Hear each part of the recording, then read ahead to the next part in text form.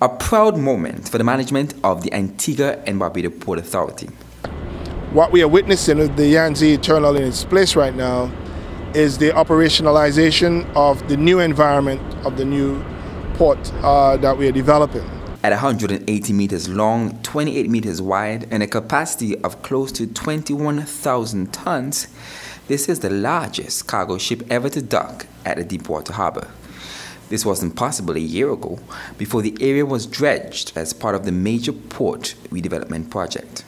That dredging brought the entire environment from the east of us all the way down west along the berth to 12 meters. The ship also brings with it precious cargo.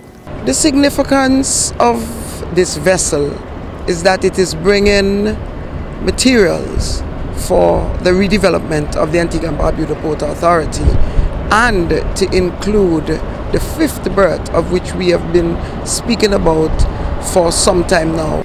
Here, workers offloading sheet pads for the fifth cruise ship port on the ship's port side, while tubular piles, also for the fifth berth, are being offloaded simultaneously on the starboard side. Most ships that we bring here are too small to be able to have the cranes swinging in both directions. The port manager believes this will significantly reduce the time it takes to offload the cargo. The ship has also bought material for the new warehouse being constructed at the east side of the port. I am Jimmy J. Roche reporting for ABS News.